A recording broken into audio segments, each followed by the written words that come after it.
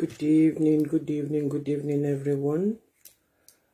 This is going to be a very, very short and brief notice to all Celestial Church of Christ members. Today is 15th of June 2022, and my name still remains the same, your host, OLUWATOYIN Darlington, aka OLOMOPLENTY, the only evangelist that has no frontier. Help me share and invite people. It's a very, very important message. Most of you might not know. Help me share. It concerns only CCC members worldwide. It's an awareness and it's a warning to all Celestial members worldwide. You might not know about it. Some of us might know about it. I'm going to post it on my YouTube channel. I will share it in many CCC forums for you to spread it around. Please share, invite your friends. It's only for CCC members. The situation at hand. The situation at hand. Orotunlo lowo in Celestial Church of Christ. Some of you knows about it. Some of us don't know. Because Kishepeboya Nkoti Ansoni Ori radio station ju taba ní opportunity báyìí náà lọ pé ká gbé jáde àbí en tó bá wà nínú forum gbogbo wa náà kò la dé wà nínú forum pé kó lé kó gbọ́ kó sọ fún ti oko. What really surprised me and what is really still surprising me and is still really giving me kind of stress is this. Are people that surround Pastor Friday Emmanuel Oshofa, do they really love him? Are they telling him the truth? Are they leading him aright? Àbí àwọn fúnra ra wọn ni wọ́n ṣe orí kunkun. Nǹkan tí mo fẹ́ bá wa sọ yìí. Ìdí tí mo fi jáde ìdí méjì ni. Ìdí kíní ni nípa health bàbá fúnra ra wọn. Ìdí kejì ìgbà yẹn ìyẹn ó di ìgbà tí mo bá fẹ́ parí kíní kí n tó mú ìdí kejì yẹn jáde. Nítorí some of you might think that I don't have feelings, I'm too harsh, or this or that. Well, gbogbo wa ò lè jẹ́ bákan náà. Gbogbo wa ò lè jẹ́ bákan náà. A dẹ̀ dúpẹ́ lọ́dọ̀ Ọlọ́run ọba Elédùmarè níbi tí ìjọ mímọ́ yìí ń lọ. A dúpẹ́ níbi tí ọkọ̀ náà bí afẹ́fẹ́ ṣe ń gbé tí jì ń jà. Mo fẹ́ béèrè lọ́wọ́ ẹ̀yin tèmi, ẹ jẹ́ ká béèrè lọ́wọ́ ara wa. Ẹ kálẹ́ ìyá mi, ẹ káàbọ̀ sórí ètò. Ànípẹ́. It's an awareness tó wà very, very important and I just have to come out. It's not going to be long. Ṣé bàbá Reverend Emmanuel Friday Bíléwu Ọ̀ṣọ́fà, is he doing it on purpose? Láti má gbọ́ nǹkan tí àwọn èèyàn ń sọ. Dó gbogbo èèyàn mọ̀ wọ́n lórí kunkun náà. But ṣé àwọn tó tún wà tó yí wọn ká, ṣé nítorí ìjẹkújẹ tẹ́ ń jẹ yìí lẹ́fẹ̀ẹ́ ṣe fẹ́ káyé bàbá yìí kó parun pátápátá tí kò tiẹ̀ sí ẹnì kankan nínú yín tó tiẹ̀ lè fọwọ́ gbálẹ̀ wípé enough is enough. Now, ọ̀rọ̀ tí kọjá ojú ẹ̀. bẹ́ẹ̀ ni ọ̀rọ̀ tí ń kọjá ojú ẹ̀. Anytime from now as we speak, àwọn tí Ivory Coast wọ́n lè wá gbé bàbá. Ẹ kọ sílẹ̀, ẹni ọ̀rọ̀ ni mò ń pa. Ṣé kúkú mọ̀ pé tẹ́ ń bá ń purọ́ mi, mo máa ní evidence tí mo máa fi ń back ẹ̀. Anytime from now, àwọn tí Ivory Coast wọ́n máa wá gbé Reverend Friday Emmanuel Oshofa. Ṣé tí wọ́n bá gbé wọn, gbogbo ẹ̀yin tẹ́ ṣùrùbò wọn ṣe máa tẹ̀lé wọn lọ? Tí wọ́n bá wá gbé bàbá Friday Emmanuel ọmọ ojú kò ṣe ọfà tí a lè fi ta ènìyàn pa, ṣé tó bá wá gbé wọn, ṣé gbogbo ẹ̀yin kàríkà shop, gbogbo ẹ̀yin aríjẹ ní màdàrú tẹ́ yí wọn ká, ṣé ẹ máa tẹ̀lé wọn lọ?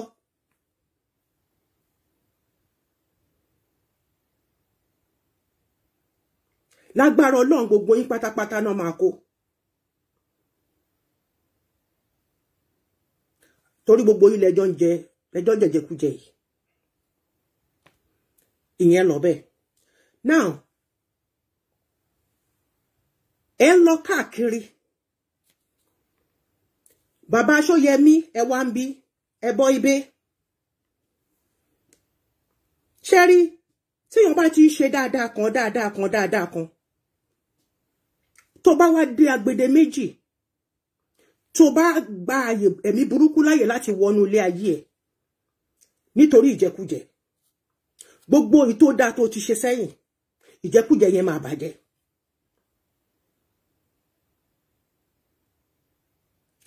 Bàbá Ṣóyẹmí, ṣé ẹnu yóò ká ẹni tẹ́yìn bá ṣe wọléwọ̀de? Anyway, ẹnu yóò lè ká wọn nítorí pé àríjẹ màdàrú nìyí. Ẹ̀yin yìí náà lẹ tẹ̀lé wọn lọ s'Ábùjá. Tẹ́ ní kó máa lọ ṣe kíni, kó máa lọ introduce yín as board of trustee. Ó ti jáde nínú Punch lánàá. Ó jáde sínú Punch lánàá wípé kò sí nǹkan tó ń jẹ́ bẹ́ẹ̀.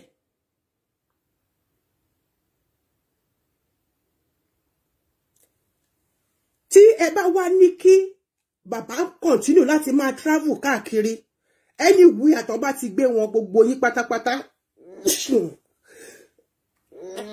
Àsìnlá ń tàgbọ̀nrín, ọjọ́ tágbọ̀nrín bá sìn lọ kú ẹ̀yẹ. Gbogbo bí tẹ́ bá ti lọ ṣe àmì òróró àti àmì epo àti àmì òrí, gbogbo yín pátápátá ni wọ́n máa kó. Ẹ ṣé ìyá mi. Mojúbà o. Thank you.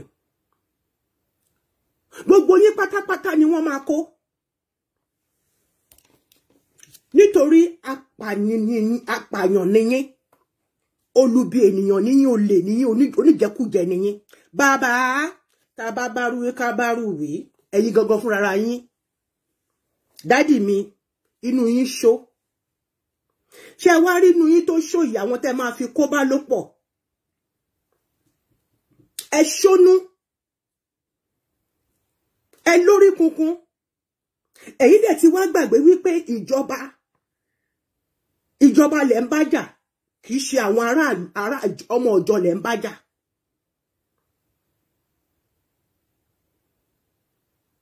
Ẹ tún wá gbé lẹ́yìn ìgbà tí wọ́n sọ fún yín wípé o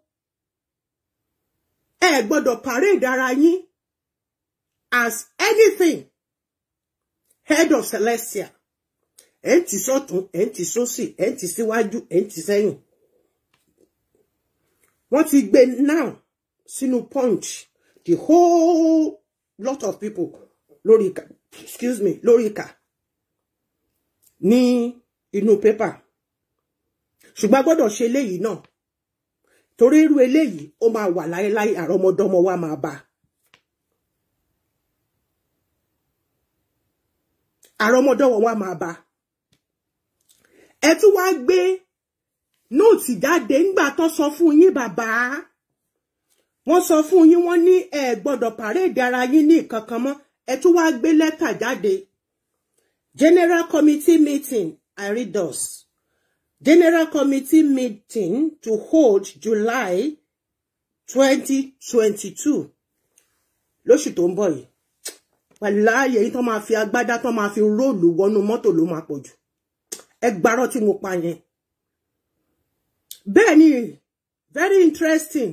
Celestial bodies and his problems. Ó pọ̀jù. Ó tiẹ̀ tí ń dojú tìyàn. Ẹ máa gbọ́ o. His eminence. Torí àwọn wèrè tó ń bá yín kọ àwọn lẹ́tà yín yìí. Wọ́n sọ pé ẹ mọ̀ nípa èmi sọ pé bàbá yìí ẹ mọ̀ nípa ẹ̀sẹ̀. Tẹ́ ẹ bá jọ jókòó kẹjọ ṣe mítìnì. Wọ́n lè sọ fún yín pé wọ́n kàn fẹ́ kọ lẹ́tà kan jáde ṣá. Àti oríṣiríṣi tẹ́ sọ pé yín kọ́ lẹ́kọ́ tẹ́ ní ẹ mọ̀ nípa ẹ̀. Bàbá, anytime from now, wọ́n máa gbé yín láti Côte d'Ivoire. Torí ọ̀rọ̀ ìgbẹ́jọ́ ti kàn yín. Ẹ lè kó wọn lówó kẹ́rò pé máa gbé lọ bẹ́ẹ̀ ẹni tẹ́ jẹ́ kán ti mọ̀lé ńkọ́. Ó ti kọrin in fact kò sórin tí ò kọ. Ó kọ sákárà, ó kọ àpàlà, ó kọ orin Ghana, ó kọ orin Benin, ó kọ ti Sierra Leone. Ibi tẹ́ ti ń babọ̀ àti ibi tẹ́ bá dé gbogbo ẹ̀ ló ó fún fèrè yẹn fẹ́ bẹ́. Ẹ tún sọ pé rọ́ ni mo ń pa. Ṣé àwọn pé bẹ́ẹ̀ mi ṣe máa ń parọ́ tèmi nìyẹn.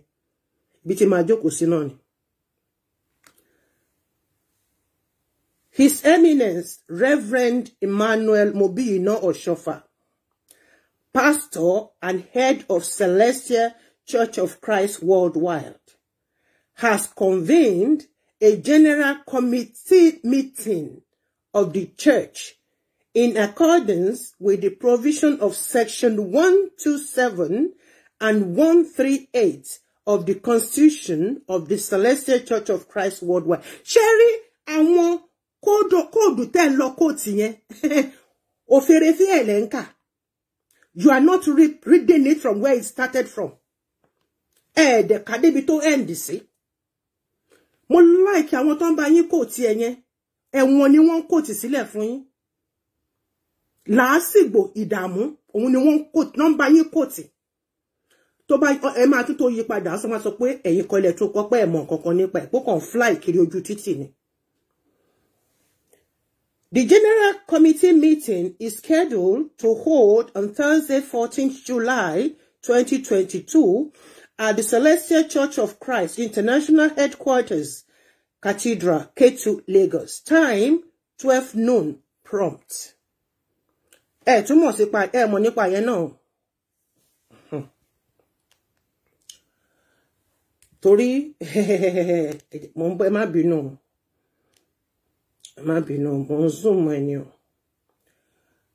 This information was conveyed in an internal memo. Yes, there has been a memo.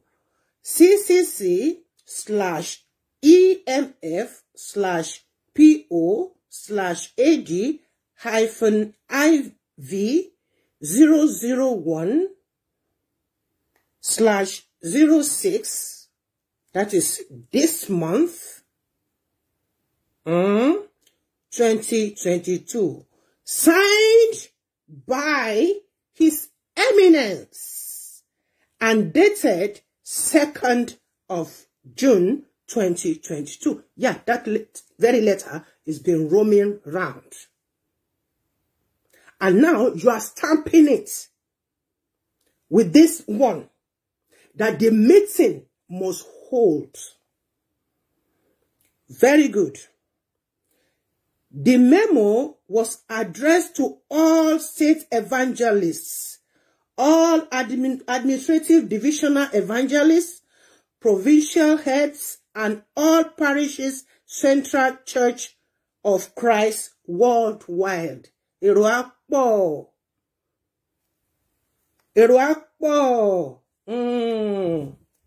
Mo ń bọ̀ o, ẹ má bínú. Ẹ mọ̀ pé mo kò fọwọ́ di kíní mo zoom ẹ ni. Lo tablet.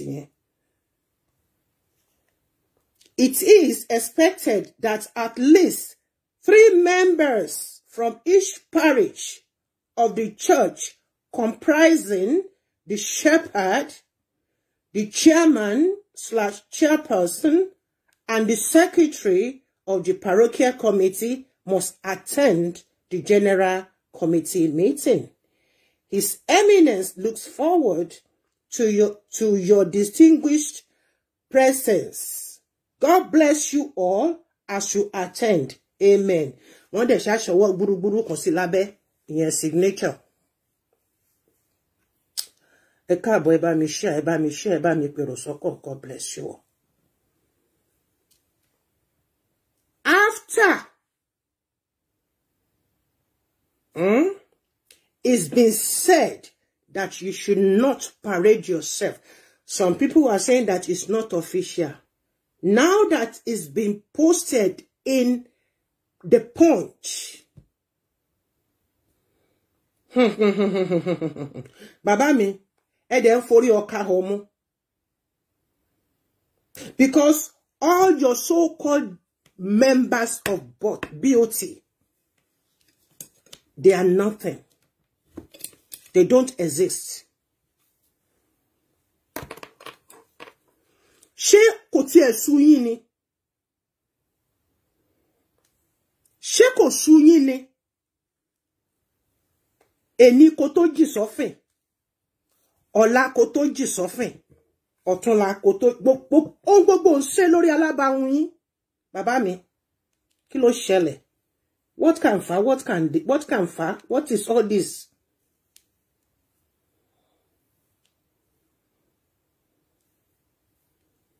Now, let me read what is written on Sino, because he has all that is put in the Punch. You see, this is the article in Punch, so it's very, very tiny. I can't read it, but I can read it from what is from the Celestial Online.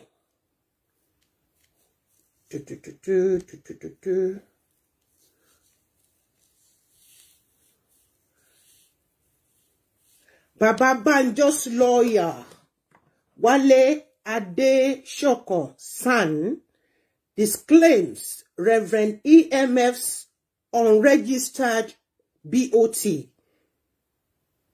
by Celestial Online. It's everything that is in the Punch that he puts down here. Not that he wrote everything himself. It's all the article that is in the Punch, you know. I mean, diaspora, I don't have the real paper to show to you. For transparency and keeping the records clean, the registered trustees of Celestial Church of Christ worldwide, led by Baba Banjo, through their legal counsel, have come out to tell the entire world that Reverend EMF Oshofa's instituted BOT is not to be regarded. In a letter published in the center spread of Punch newspaper, the senior advocate of Nigeria, Wale Adeshoko, says anyone who deals with whoever that surround Reverend or have a dealings with them in matters of the church, CCC, does so at their own peril. Their own peril. Below is the soft copy of the disclaimer.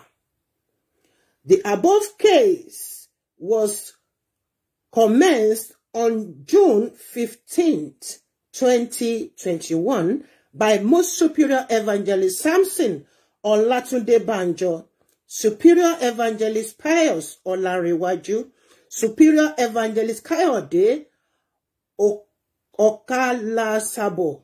Okay, ẹ má bínú orúkọ yẹn Kayode Okalasabo. Ora sama orúkọ yẹn sha mix sha. Superior Evangelist Professor Bola Akiterewa plaintiffs against Reverend Emmanuel Mobiyino Bilewu Oshofa, the Incorporated Trustees of Celestial Church of Christ, Makoko Village, Yaba, and Corporate Affairs Commission for determination of the following questions, among others. Whether by the virtue of Section 834 bracket 1 and 835 of the Companies and Allied Matters Act 2020 and 20 Defendants Board of Trustees can only be dissolved or any member thereof replaced upon strict compliance with sections 834, 832 bracket 2 hyphen bracket 4 and 835 of the Companies Allied Matters Act 2020.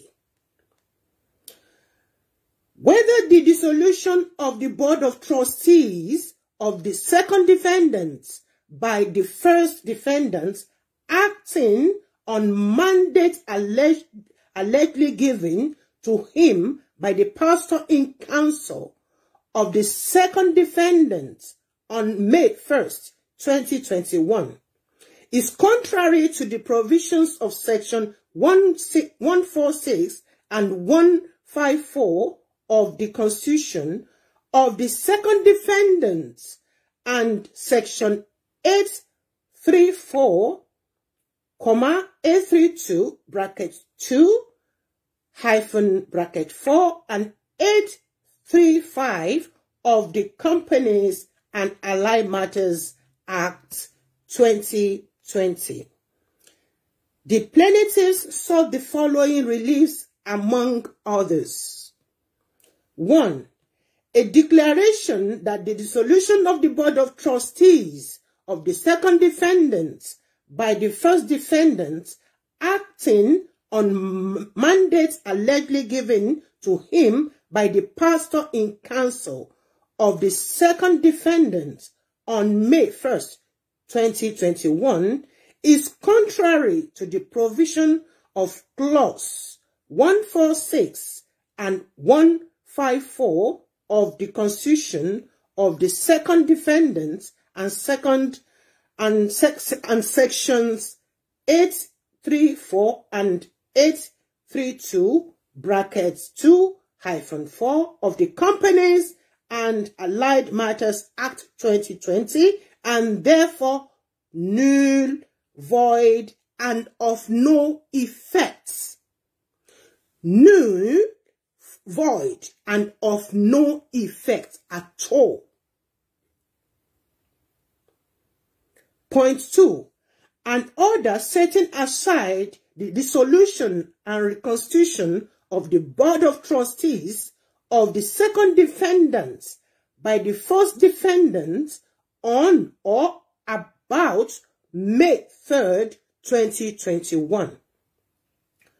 Third point, a declaration that the plaintiffs remain bona fide members of the Board of Trustees of the second defendant.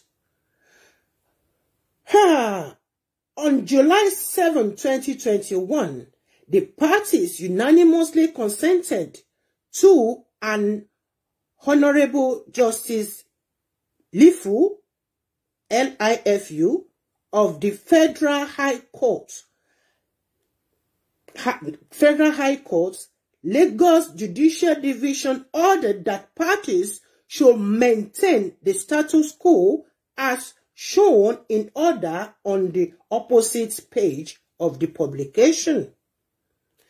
Despite the above consent order, the defendants have continued to parade those purportedly appointed by the Pastor Emmanuel Mobiyino Oshofa on or about May 3rd, 2021, but who have not been duly registered. You are not duly registered to replace the plaintiffs at the Corporate Affairs Commission as the trustees of the Celestial Church of Christ at various fora, programs, and publications of the church, in spite of the aforesaid consent order of Honorable Justice Lifu, okay, or Lifu.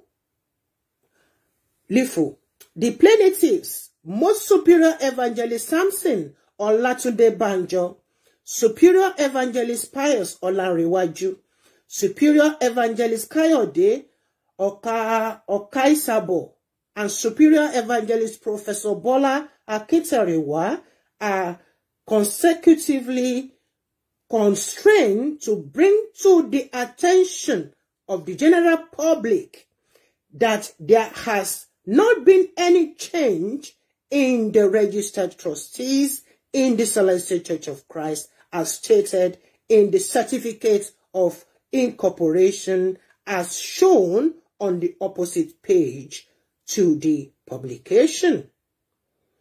The issues of whether the pastor legally dissolved the Board of Trustees of the Celestial Church of Christ on May 3rd, 2021 is still pending for determination before the Honorable Justice Lifu or Laifu, whatever, in the above case.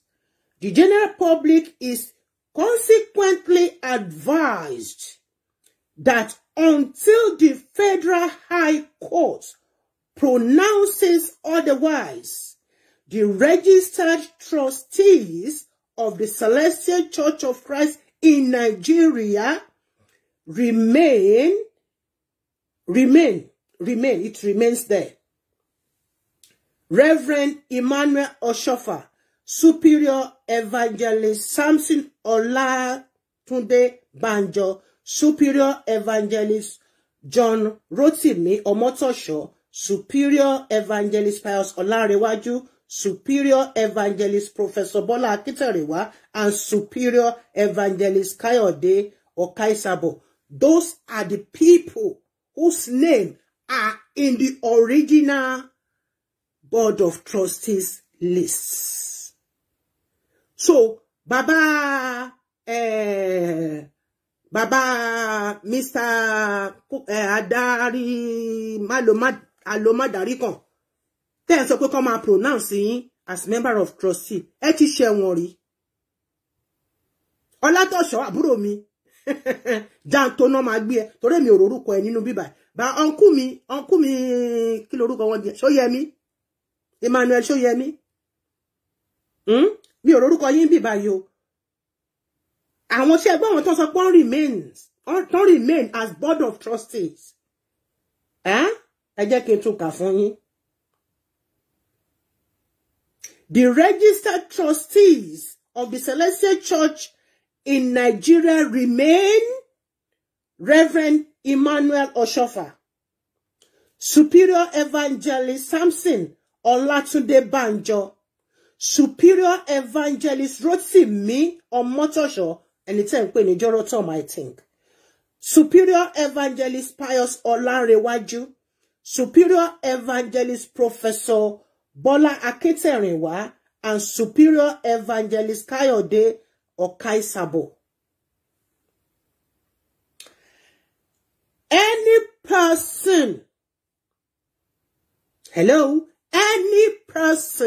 or institution dealing with the unregistered trustees, especially in relation to the matters of the church, does so at her own risk as the duly registered trustees will not be responsible for such dealings.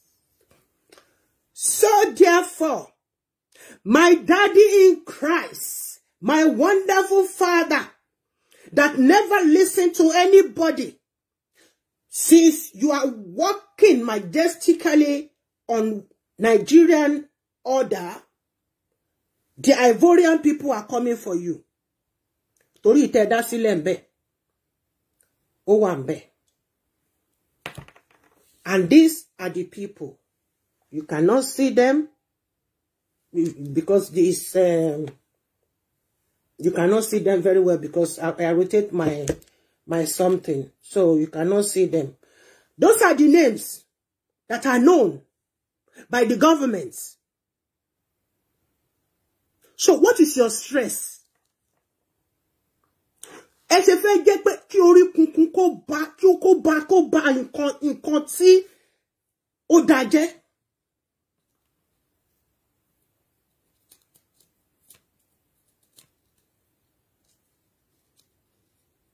The names of the unregistered trustees for record purposes are Most Superior Evangelist C.A. Oshin, member.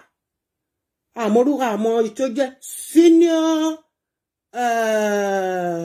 SVM, gbogbo àwọn title yìí tẹ́ lọ gbé sí yìí náà ní nǹkan yìí o. Tony, member. Superior Evangelist Thomas Odozi, member. Prophet E.A. Shoyemi, prophet. But one dárúkọ yín ńbẹ̀, wọ́n náà hàn recognize yín. Daddy mi oníwàrà. Daddy mi oní má darí kan tẹ́ ti gbà pé fi má darí kan sórí tẹ́ wá lọ sí fìlà láàrin ìgboro. Mo dé sí yín lọ́rùn. Èmi àti yín àjọ glue pọ̀ ní ṣe àwọn mo nífẹ̀ẹ́ yín. Àjọ lẹ̀pọ̀ ní bí ìsàlẹ̀ jollof rice. Èmi ọmọ yín kan ṣo yìí náà ni. I love you Daku. Shoyemi, wọ́n ní member ni yín. AVS kí ni gbogbo orúkọ kí ni gbogbo àwọn ẹjọ́ ẹ̀kẹ́ni ẹnìkan ṣe máa kọ́ mi ní gbogbo àwọn title àwọn new title tí wọ́n ṣe gbà because kò yé mi o. AV ṣe assistant venerable superior evangelist. Okay, mo get it. Ṣẹ́gun Fọlọ́runṣọ́, member ẹgbẹ́ tí kò wà registered, member ẹgbẹ́. Assistant Venerable Superior Evangelist V.B. Williams, member ẹgbẹ́. Olodo member ẹgbẹ́. Lady SO. Okay, Superior Venerable Most Senior Evangelist. Mo ti ń gbà. Ọbáfẹ́mi Adéwálé, member. Àwọn ni member, àwọn tún ni secretary. Akọ̀wé Kọ̀wúrà. Gbayi. Superior Evangelist Andrew Ebanude, member ẹgbẹ́. Hallelujah. So he just copied everything that is in the paper for me to be able to read it clearly to each and every one of us. Ejo. Baba Shoyemi. Ibi tẹ́ bá ṣẹlẹ̀ dèrè. Ẹ̀yin náà lẹ mọ̀ pé kíní bàbá ò lè. Àwọn wọn ò lè dá nìkan tọ̀, wọn ò lè dá nìkan yàgbẹ́, wọn ò lè dá nìkan wọṣọ, wọn ò tiẹ̀ lè fọnú. Oúnjẹ gan wọ́n bá ń gbé sí wọn lẹ́nu báyìí ìpàkọ́ ló ń jábọ́ sí. Ẹ̀yin lẹ mọ̀ bí bá pásọ̀ ṣe ń ṣe nínú yàrá wọn pẹ̀lú Celine ìyàwó wọn tó jí 20 million ní Ivory Coast tó dá gbogbo wàhálà yìí sílẹ̀. Nínú 37 million. Celine kó 20 million. Ó fi ṣararin dín. Mi ìdẹ̀lẹ̀ bọ́mọ lọ́mọ wí. Gbogbo wa là ń gbàdúrà pé ká ṣòwò ká jèrè. Nígbà tí Ọlọ́run ò dẹ̀ sọ pé kí pásítọ̀ àti Celine kàn jẹra wọn lọ́mọ, ẹ̀yin lẹ ń bá wọn gírísì ibẹ̀ torí báwo lẹ ṣe mọ nǹkan tó ṣẹlẹ̀ nínú yàrá wọn. Pẹ̀lú bí Celine ò ṣe tó yẹ pé ń bá wọn gírísì ẹ̀ náà kò doyún débi tán tẹ máa kẹ mọ́ bàbá ní bàbá lọ́rùn. Ọpẹ́lọpẹ́ anointing. Ọpẹ́lọpẹ́ oore ọ̀fẹ́ Ọlọ́run. Bàbá ṣàbímọ ní 2 years ago, wọ́n bí ìbejì. Àbí wọn bí ìbejì.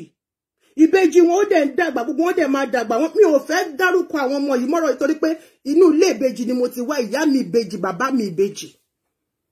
Ìtorí ẹ̀ ni mo ṣe yàtara mi.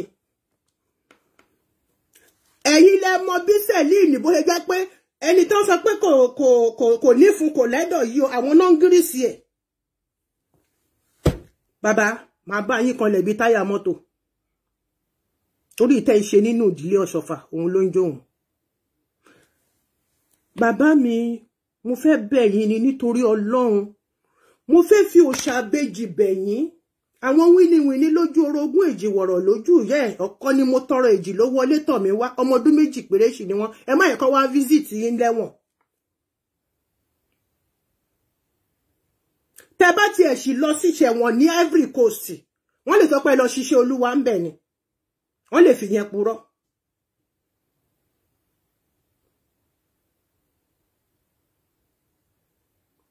Tí n bá sọ fún yín pé mo mọ nǹkan ẹ má doubt mi àfi tí n bá fẹ́ sọ mo ti gbé sínú láti jọ́ yìí.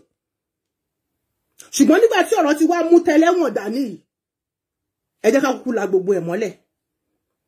Bàbá Ṣóyẹmí níbi tẹ́ ẹ dó Celine dé kò ròyún tì bọ bàbá yẹn lọ́rùn gbogbo àjò tẹ́ ẹ ṣe náà nìyẹn. Báwo lẹ ṣe mọ̀ òun ló ń wọ́ bàbá lórí bẹ́ẹ̀dì òun ló ń gbé wọn sínú bátírùmù láti wẹ̀. Tí ò bá ṣe bẹ́ẹ̀ nǹkan ọkọ ẹ̀ ni iṣẹ́ wo ló tún gbà lẹ́yìn kó wọ́ wọn kíní kó dẹ̀ mú kíní wọn kó dẹ̀ fi ṣe pàmpún kábọ̀ nítorí Ọlọ́run kẹ́ bàbá mi o bàbá mi mo bí yìí náà o ló kọ ẹni tó ti kú o bàbá mi Friday Emmanuel wọ́n ṣe lọ́mọ ọmọ kókó 2 ọmọ ọdún 2 ni wọ́n ìbejì dẹ̀ ni wọ́n. Ẹjọ́ torí Ọlọ́run ẹ jẹ́ kán ti ráyè gbádùn àwọn ọmọ ìbejì. Ẹ má yẹ kán lọ ṣe ìtókù nílé ayé wọn lẹ́wọ̀n. Bàbá orí ti yín náà tó wá ń ṣe kunkunkun yìí náà ni kò tó dá àwọn ibi tá a máa dá sí báyìí. Àwọn ibi tá a máa dá ọ̀rọ̀ yìí sí.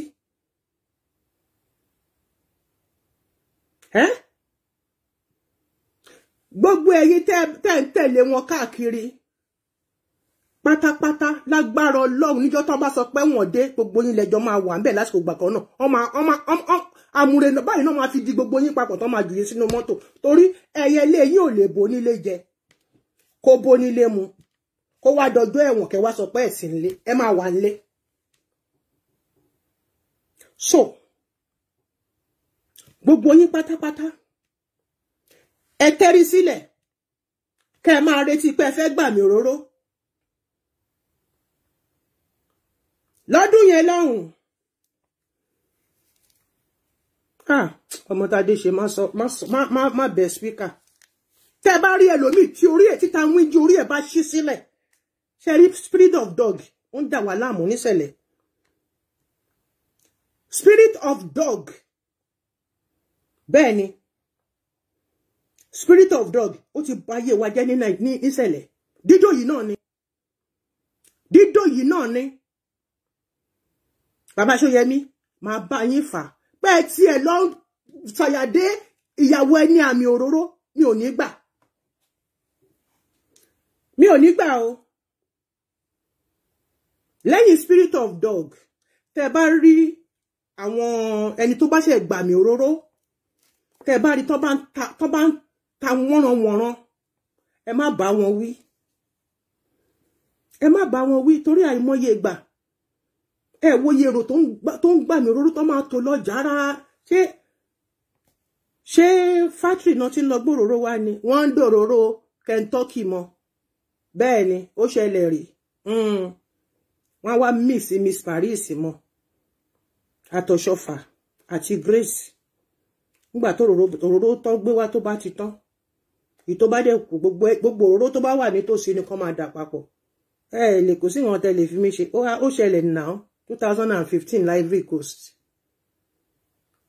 àní mo ní àwọn fáàtì lọ́wọ́ ṣé tó sì fẹ́ máa bú mi sí ṣé fẹ́ máa bá mi fa wàhálà ẹ máa bá mi fa wàhálà nìṣó pátákó lọ̀gá páálí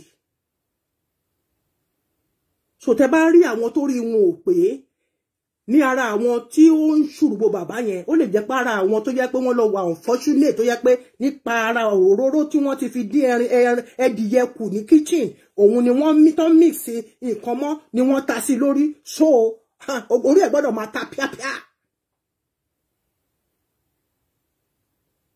Máa bá yín fa nǹkan tí ò dáa ẹ̀yin ò ní gbọ́, èmi náà ò ní gbà. Kí la máa ṣe sọ̀rọ̀ yìí? Kí la fẹ́ ṣe sọ̀rọ̀ yìí? Torí èmi ń jáde síta, mo dẹ̀ lè dárúkọ àwọn tó lọ́rọ̀ àwọn tó jọ wà ń bẹ̀, mo lè dárúkọ wọn ní kọ̀ọ̀kan o. Gbogbo wọn ní líìsì wọn wà lọ́wọ́ mi. Pìtìpìtì láti ìgbà tí ọ̀rọ̀ wàhálà tí bàbá lọ dá sílẹ̀ tí wọn lọ́rùn ní Ivory Coast tó ti ṣẹlẹ̀, oríṣiríṣi kan ni wọ́n send sí mi. Nǹkan mi báyìí máa kà báyìí máa ní kò possible. Miracle kùkù ńkọ́? Miracle kùkù ńkọ́? Ṣé ẹ fẹ́ kí n bẹ̀rẹ̀ sí ní bẹ̀? Ṣé ẹ fẹ́ kí n bẹ̀rẹ̀ sí ní bẹ̀? Ẹ̀yin olórí burúkú tẹ́ wà lẹ́yìn bẹ́ẹ̀ tẹ́ ní ọmọbìnrin yìí ó ṣe jẹ́ pé ó ń sọ nǹkan tí ò dá nípa ìjọ mi. Ẹ jẹ́ ká sọ òtítọ́ kó lè gbé wa lékè, ká lè bọ́ kúrò nínú ẹ̀ṣẹ̀, ká kúrò nínú ẹ̀bi. Àwa ti jẹ̀gbádùn ṣẹlẹ̀ la ṣe fẹ́ kó bàjẹ́. Ẹ̀yin olórí burúkú ẹni wọ́n lé mi kúrò ní ṣẹlẹ̀, kò sẹ́ni tó lé mi kúrò ní ṣẹlẹ̀. Olúwa ló ní kí n lọ farapamọ́. Kí n lọ farapamọ́, mo dẹ̀ lọ farapamọ́, mo dẹ̀ tẹ̀lé, mo dẹ̀ lọ síbòmíì. Olúwa dẹ̀ lọ fi àṣírí ibẹ̀ náà hàn mí, mo dẹ̀ jáde, mo dẹ̀ tú yẹn náà síta. Iṣẹ́ ìránṣẹ́ mi kò kìí ṣe iṣẹ́ ọmọdé. Mo dẹ̀ mọ̀ pé Olúwa ni olùṣọ́ àgùntàn mi. Kò sí nǹkan kan tó máa ṣe mí lágbára Ọlọ́run ọba Elédùmarè, torí pé Olúwa ti fi àmì òróró ẹ̀yàn mi. Ó dẹ̀ ti dì mí lámùrè kò ṣeé tú. Ó ti sọ mí di àpáta tí ẹnì kankan ò lè forí sọ. Ẹni bá lóun fẹ́ forí sọ mí á kú dànù ni. Àìmọye ìlú tó ti kú dànù.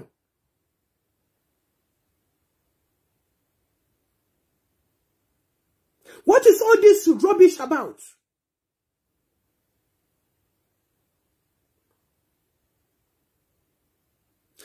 Ṣé kí n dárúkọ àwọn tó lọ ròròró wá? Àwọn tẹ́ jọ lọ sí mission yẹn, ṣé kí n dárúkọ wọn?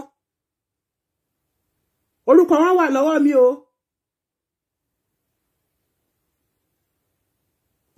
Tí bá dárúkọ ẹlòmíì ó máa faint ni tó máa kú dànù. Torí ẹniyẹn ti darúgbó. Tí bá dárúkọ ẹ tó bá gbọ́. Jésù ń gbọ́. Ó máa faint ni tó dẹ̀ máa dákú.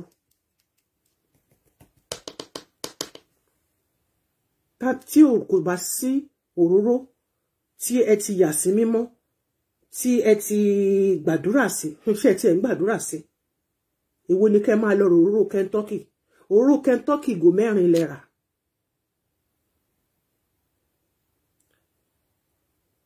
Mo mẹ́ni tó lọ sí store tó lọ rà wá. Mo mọ ẹ̀yin tẹ́ initiate, mo mẹ́yin tẹ́ jókòó tẹ́ dá gbogbo nǹkan tẹ́ dá sínú ẹ̀. Gbogbo list yín ni mo ní. Tí n bá dárúkọ bàbá tó èyí tó jẹ́ àdúgbò jù láàrin yín tó bá gbọ́ kíní ó máa ṣubú lulẹ̀, ó máa kú ni.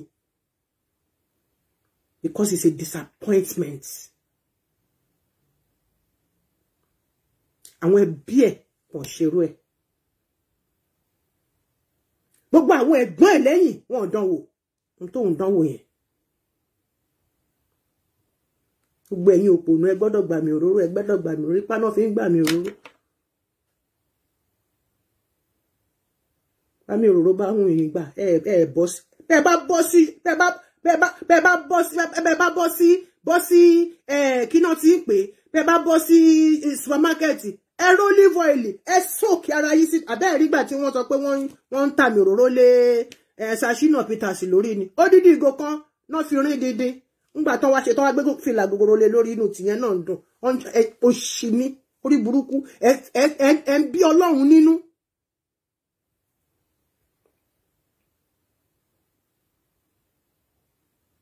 Gbogbo evidence ẹ wà.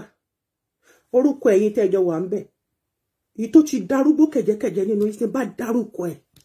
Ó máa ṣubú lulẹ̀, ó máa kú ni.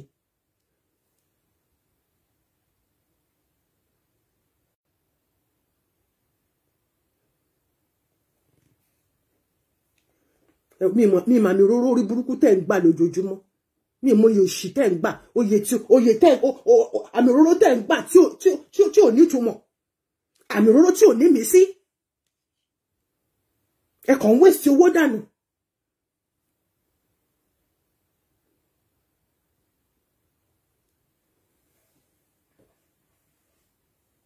Ite gba last kí lẹ fi ṣe. Ẹ tún ti tó tún tọdún yìí.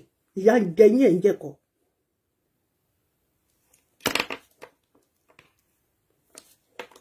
Tẹ́ bá jáwọ́ mama tú gbogbo ẹ̀ síta. Gbogbo ohun tẹ́yin tó pé bóyá ẹni kankan ò lè mọ̀. Ẹ̀yin ò mọ̀ pé yín ti tẹ̀yàn ní gìgìrísẹ̀ gan. Ẹ ti tẹ ẹ̀yin bàbá, ẹ ti tẹ àwọn èèyàn ní gìgìrísẹ̀ gan. You always use them and dump them. You use them and dump them.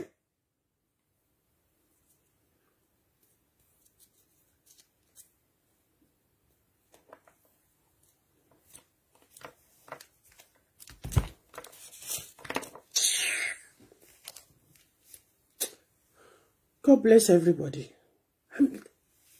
Come on.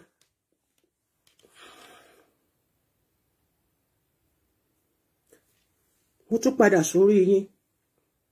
Bàbá Ṣóyẹmí. Why must you tipa belong to BOT? Why? Tó ṣe jẹ́ pé BOT tọ̀dọ̀ yín yẹn tí ẹ register tí government ò mọ̀. Ọ̀rọ̀ bàbá yìí ó wà ní National TV ní Ivory Coast. Wọ́n dẹ̀ ti sọ pé Nàìjíríà ó yàtọ̀ sí ìlú àwọn. Bàbá, ẹ kú retí àlejò. Tí orí èèyàn tí wọ́n bá ti ní orí kunkun jù. Orí kunkun ló jẹ́ kí Fáráò kó parun sínú òkun pupa.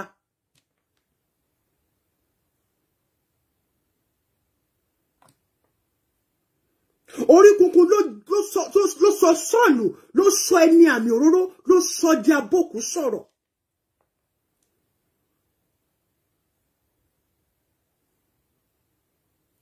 Adé ń kígbe fún yín láti jọ́ yìí, à ń kígbe fún yín láti jọ́ yìí, àwọn tó yí yín káyìí, àwọn tó máa mú yín sọnù ní pátápátá ni.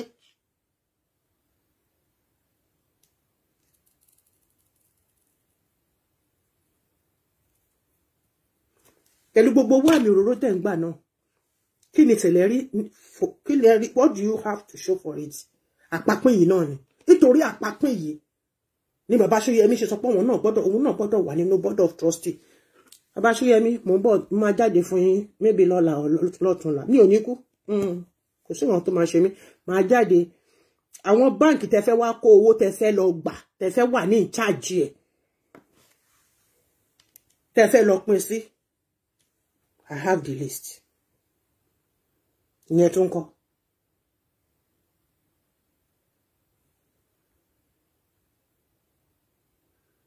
Mi ò kí ṣe aláhesọ ọ̀rọ̀ bí àwọn tẹ́yìn gbéṣẹ́ fún. Olúwa ló gbé iṣẹ́ fún èmi. Ó dẹ̀ kó àwọn tó ń bá mi ṣiṣẹ́, ó kó wọn tì mí.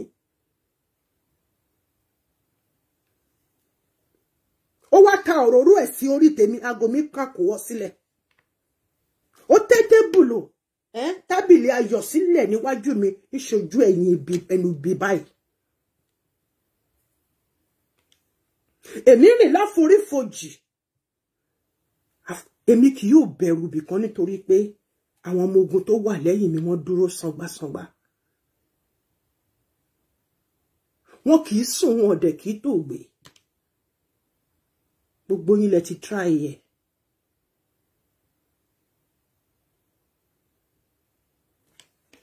Ẹ jáwọ́. Tẹ́ ẹ bá jáwọ́, a pè yín. Ṣùgbọ́n tẹ́ ẹ bá sì fẹ́ máa lórí kunkun yìí.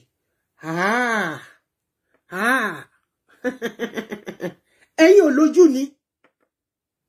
Ẹ̀yin ò lójú inú ni. Tójú inú yín bá tiẹ̀ tẹ́ ẹ bá lójú inú, ṣé títa yín náà tó fọ́ ni. Èmi mo ń gbéraga ni nítorí pé kí ni mo mọ̀ pé Olúwa ti sọ mí di àpáta.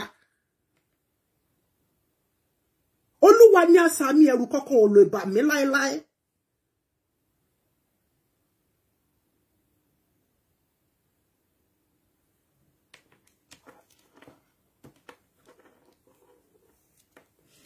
Bàbá, ẹ má yẹ kọ́kọ́ àwọn ìbejì ọmọ ọdún méjì. Àwọn ọmọ méjì arọ̀gọ̀. Kan tí mi ṣe fẹ́ sọ àwọn tẹ́lẹ̀ yìí ni látijọ́ yìí ni wípé ìbejì, ara ìbejì méjì ni mo ti jáde.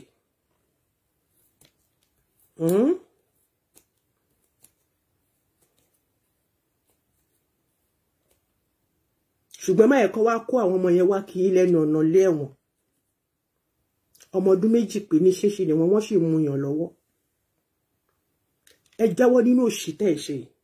Gbogbo owó tẹ́ ẹ ní ẹ lè ná tán. Wo Celine máa kówó lọ ntí ẹ máa gbogbo ẹni ìwé àtọ́bá ti ní kó kówó fún pásítọ̀ ìwọ náà kó yẹn náà dání àjẹmọ́nú ni. Àjẹmọ́nú ni. Gbogbo pàpọ̀ ẹ̀ tó ti jọ̀mọ́lẹ̀ látọdún yìí gbogbo ibi tó ti bó jẹ ìwọ náà máa kówó lọ. Ṣùgbọ́n kí ni bàbá Ṣóyẹmí báyìí lára mu ó ń dán ni yọ̀yọ̀yọ̀. Ma sœur, tape là. Continue à t'amuser avec le papa là. Et passe. One corner. Allah ló dá mi kì í ṣe yọ. God bless you all. So that is the news in brief. Anything you do with them is at your own risk. Go and get yesterday's punch. It's in there. Go and read it. Black and white. It's in there. Be very careful. Orí kunkun, ó máa ń ba yéèyàn jẹ́ ni. Gbogbo àwọn wèrè tó dẹ̀ so mọ́ yín yìí.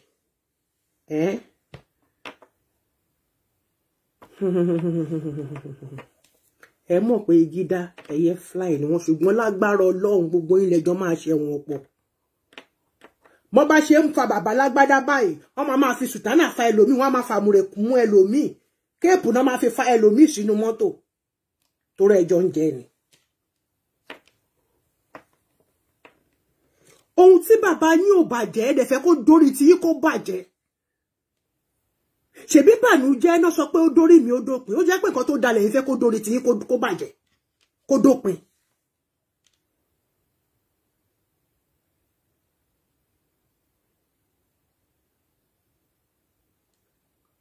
Ìdílé Jábésì, ìdílé ẹkún, ìdílé òṣè, ìdílé ìbànújẹ́ ni. Nígbà tó dórí Jábésì ló dórí wọn dópin. Olúwa ò yí ìpinnu burúkú yí padà. Ṣùgbọ́n ìpinnu tó dáa. Bàbá yín joyin ìgàn nínú igbó. Ọlọ́run fúnra rẹ̀ ló tàmì òróró lé lórí abẹ́rò pé nígbà tó jáde sàdá sọ pé kọ́ máa ra òróró lé lórí ni.